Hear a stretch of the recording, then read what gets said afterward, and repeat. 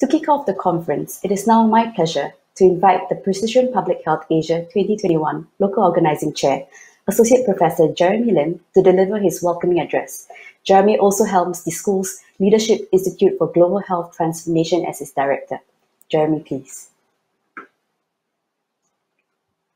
And a very good morning to all of you based in Asia.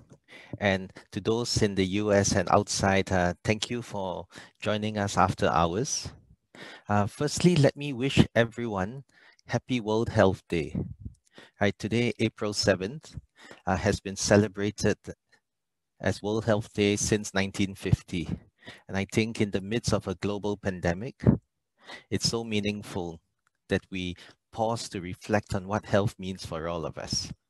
Right. I am pleased to report that since the first conference in Fremantle in 2018, we have really progressed so much. And in this conference, we have over 2,000 registered delegates from 52 countries. And I do recall Professor David Preen and his colleagues from Australia and I, when we discussed the conference back at the end of 2018 of bringing the meeting into Singapore, the emphasis was really placed on the why, right? Why is it that we need to bring precision into public health, and how can precision public health be a better way of practicing public health?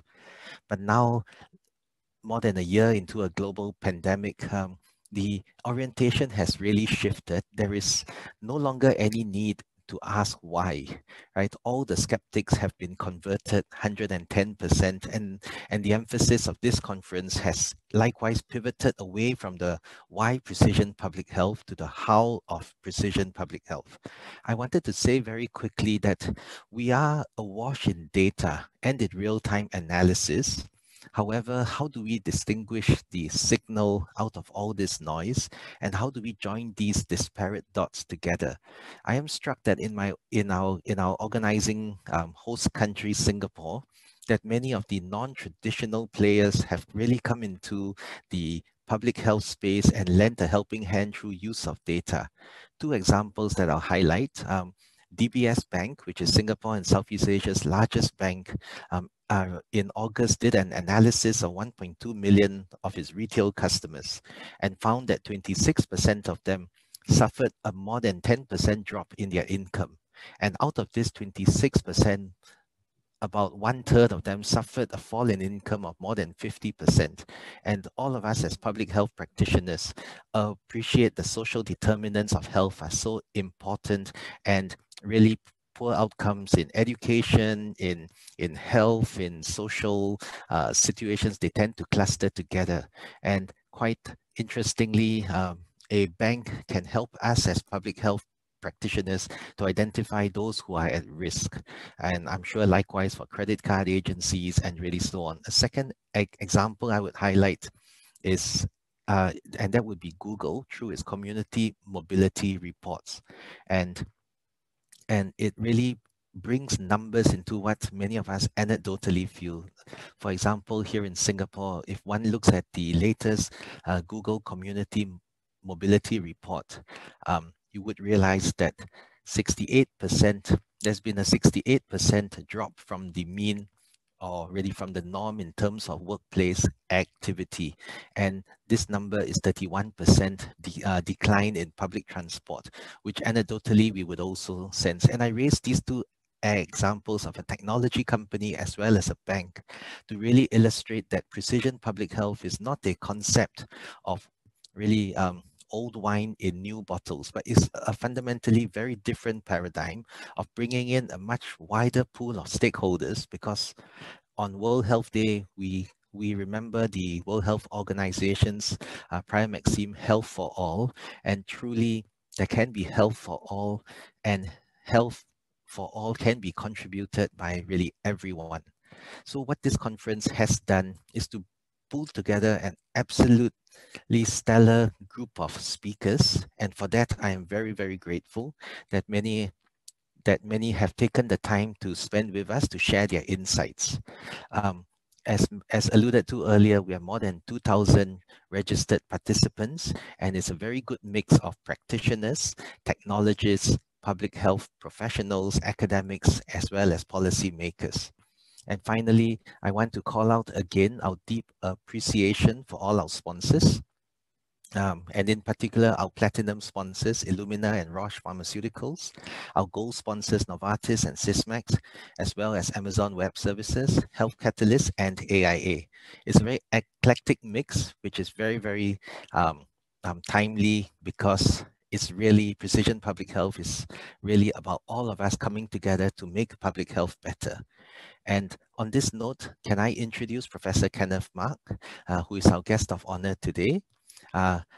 Kenneth is well known to all young doctors, and once upon a time I was young, and I recall that over 20 years ago, Kenneth, then as a young registrar, used to conduct lessons over the weekends for all of us who were training to be surgeons, and it was very clear even 20 years ago that even as a very accomplished surgeon, he brought a strong systems lens and a very open mindset into the then world of surgery. And I'm so delighted that he has broadened his sphere of really influence from surgery into public health and into being effectively the chief medical officer of his country, Singapore, and to bring his skills to bear. So I think Singapore has valuable lessons coming out of COVID, both good and bad. And I think Kenneth is certainly the right person to address us today as he kicks off Precision Public Health Asia 2021. So Kenneth, can I hand the time over to you? Thank you very much.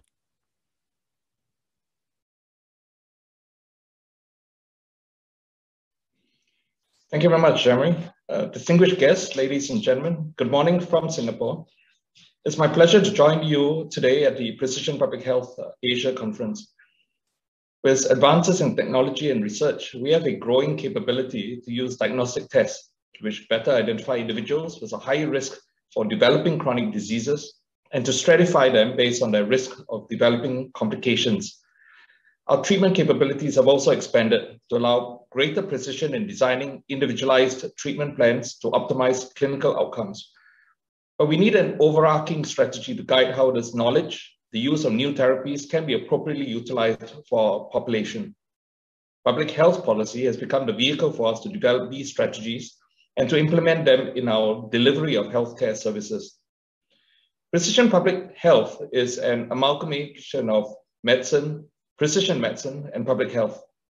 And to quote 𝗪𝗻𝗀𝗀𝗀𝗀, the director of the Office of Public Health Genomics at the CDC in the US, precision public health is about bringing the right interventions at the right time, every time, to the right populations.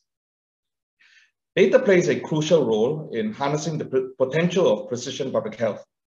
Data on population-level health indicators allows policymakers to formulate more targeted measures and campaigns to address the health needs of their citizenry.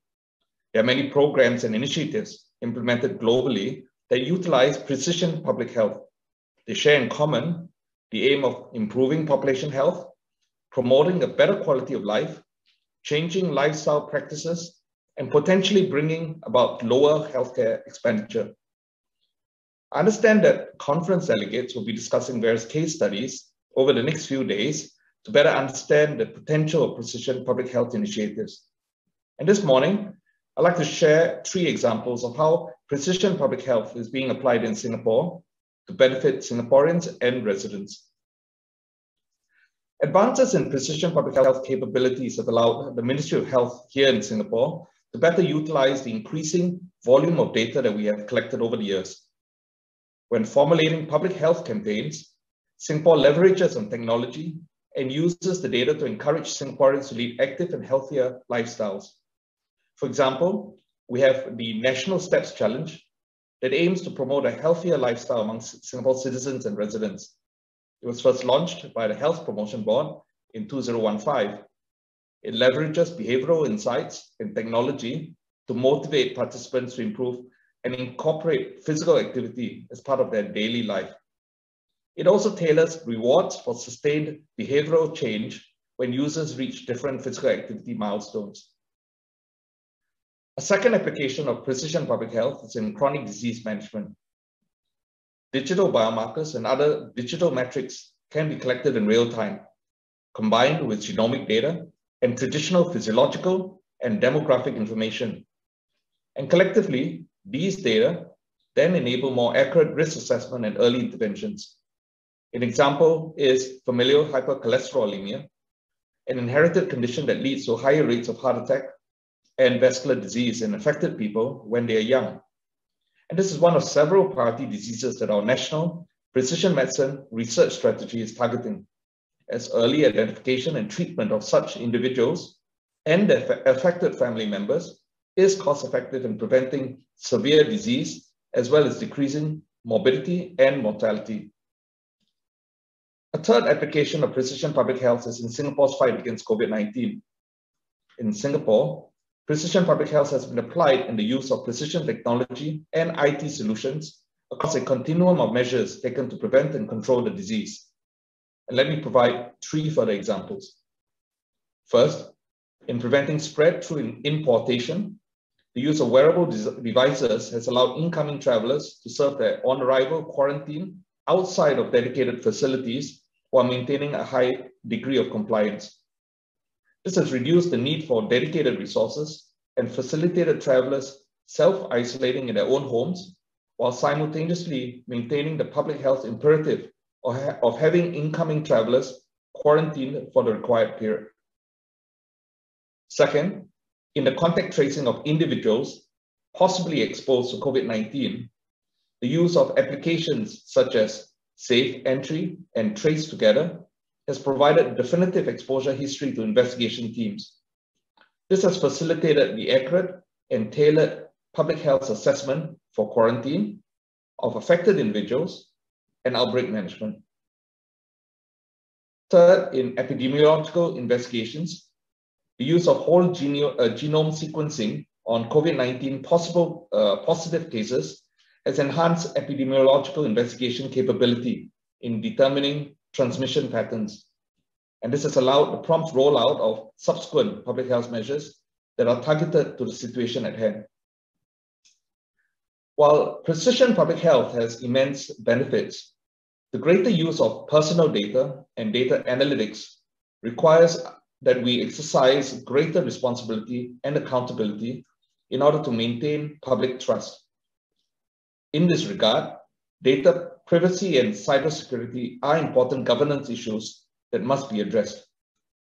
The Ministry of Health is developing a common set of information and communication technology policies and standards known as the Health Technology Instruction Manual for Public Healthcare. This common policy set draws from the government's own ICT management policies as a base and can be adapted for use in different healthcare settings based on the needs of public healthcare providers.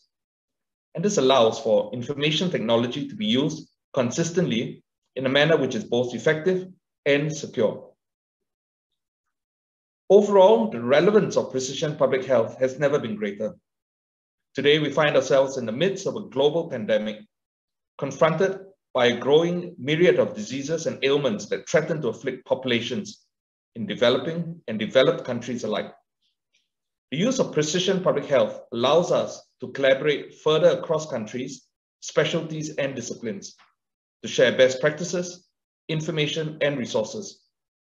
This conference is one such opportunity for us to have more of these collaborative conversations. To conclude, Singapore is honored to host the Precision Public Health Asia Conference this year, and we aspire to work together with the local and international community to be at the forefront of novel and emergent technologies and to provide Singaporeans with the benefits that these technologies can bring. It is my hope that this conference will facilitate the pursuit of these agendas in a meaningful, fruitful, and lasting way.